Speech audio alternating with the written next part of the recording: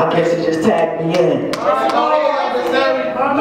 Yes, he did. Praise the Lord, somebody. Praise God. Praise the Lord, somebody. Praise God. First of all, I praise and I thank God for another opportunity. Turn now. For another opportunity to minister the gospel for my apostle. Everyone who came out, give yourself a hand. The pulpit, I pray and I thank God for my beautiful wife, children. I only got 10 minutes, so bear with me. Surely, God, I thank you and I praise you for today, oh Heavenly Father God. But right now, God, as the word go forth from each and every one of us, oh Heavenly Father God, I pray that you begin to shift the atmosphere, God, in this place, God, but more importantly, God, in our hearts and in our minds, God. I pray for a word that change our hearts and not just our minds, oh Heavenly Father God. I pray, God, that we'll be doers of the word and not just hearers. And we thank you and praise you in advance, for we are in expectation of your word. God, in Jesus' name, pray. Amen and amen. It says we must worship the Lord in spirit and in truth. As we worship him in spirit with music, we are now going to worship in truth, which is the word. And if you have your Bible, please turn to 1 Corinthians chapter 9. Oh my God. Right now. That'll be you, Elder. Oh my Lord. And just for everyone who don't know, our theme this year is grind it out. And being a former hustler, I know exactly what that consists of. So again, 1 Corinthians chapter 9. When you have that chapter, say amen, so I can give you the verse. Amen. And I have two key verses up here. They are not going in order, but they are going to the most important. I think that's important for us. That's very important for us to have in this season. Verse 23 goes on to say, we have the words amen. Amen. And this I do for the gospel's sake. Yeah.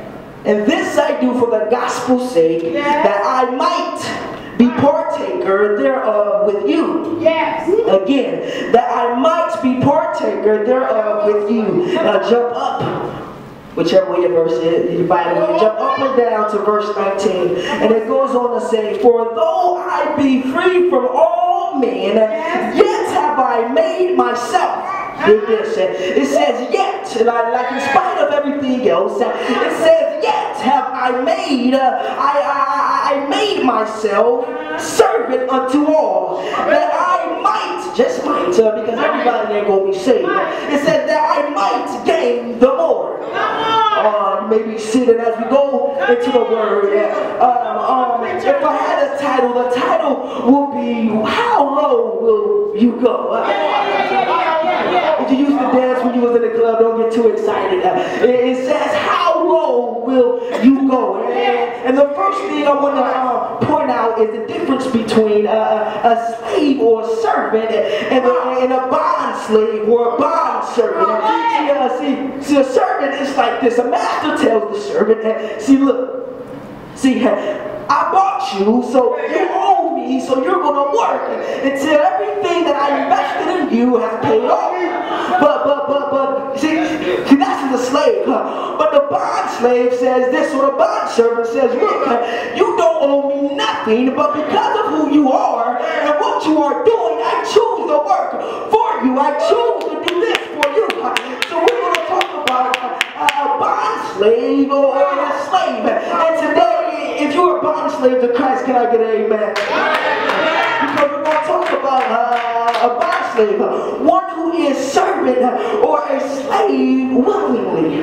See, I do ministry willingly. We don't get any grants from the city. The state don't invest in us. We do this willingly. Each and every one of us come to ministry. Sister Chloe, you dance for us because you do it willingly. Each and every one of us, there's no reason God didn't wake us up and trick us and say, if you do this, then I will do that. But I need everyone to have their mind on the point of that we ought to be bond slaves. We ought to be bond servants. And just to keep it real, sometimes I have to catch myself like, God, why this? Or God, why that? And God has to bring back to my mind, do you or are you a bond slave or a bond servant or not? Because if you really want to be real about it, I owe God. God struck for his arms. God died for me. Jesus says, hey, everything that happens, you know, God did it for me. If he really wants to be technical, I ought to be a slave, or I ought to be a servant unto Christ. But because of his mercy, because of his grace, and because he's not a rapist, he doesn't force ministry on me. He doesn't force the gospel on me. But he gives me a chance to prove myself and able to make it into the kingdom of God.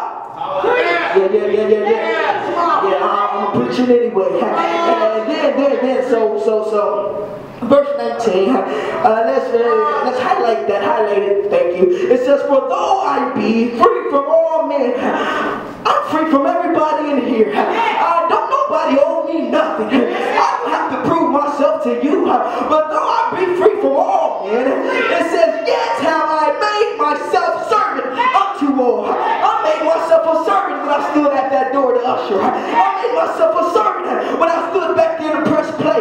Because yet I made myself. It didn't matter what the weather was. I decided to press my way in because I understand the servitude that I am a bond slave. Briefly and quickly, it goes on to say, it says, I made myself servant unto all, not some, not the ones I like, not the ones who pay good tithe and a good offering, or not that sister, that brother that like me, but unto all. And it goes on to say, dig this. It says that I might gain the more. It's not guaranteeing me that when I press play, somebody's going to get saved. It's not guaranteeing me that when you stand at the door with an usher tag, that somebody is going to get saved. But it says that I might gain the more. So little do we know that more can be my family, or that more can be that sister that got me touched, or that more can be that brother who really needed us, who really needed young people to show him an example of how to be saved. So we get on a chance of thinking our mind is so churchy that we think, well, if they're not going to our church, then they're not living right. Well, I know people, there's people, young people around the world who watch other young people, and because of our servitude, because of us being bond slaves, they decided to give their life to Christ. That's the more. The more is all the benefits of the ministry. See, the thing is about the more is the stuff that we don't even see inside the realm that we can't even get to. See, the more is everything that we pray about, but we don't expect to happen. And don't get like that. Like you never prayed a vain or a repetitious prayer. God move. God do this. God do this. But the more is God moving in that invisible realm called spiritual realm. Quickly, and it says, and unto the Jews I became as a Jew that I might gain the Jews. To them that are under the law, as under the law that I might gain them are under the law. See, there's times when, yes, we Pentecostal, apostolic, speaking in tongues, but there's times when we have to get down to others' levels. There's times when we have to speak their intellect. There's times when we have to humble ourselves. I don't care what degree I got. I don't care if minister or elder.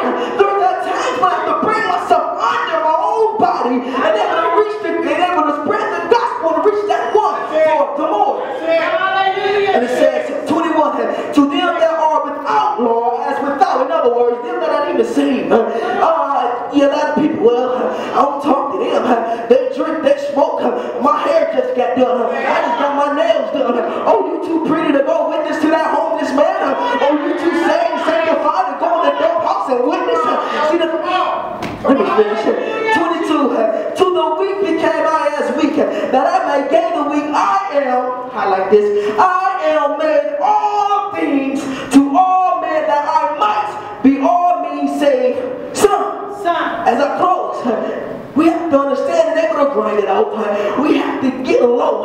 So ask yourself, how low will I go to save the some? Not just that, but understand that in doing this, I may be a partaker in the gospel of Jesus Christ. So I'm not just doing it for my benefit or for your benefit. I'm doing it for the kingdom's benefit, that we all can work as a wheel in the kingdom. And so thank you, praise God, for this word.